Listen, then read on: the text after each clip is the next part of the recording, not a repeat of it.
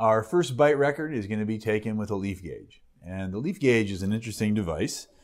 As its name implies, it's a series of leaves. The leaves are 1/10 of 1 millimeter, although the thickness itself doesn't matter much, because what we're going to do is gauge things by looking.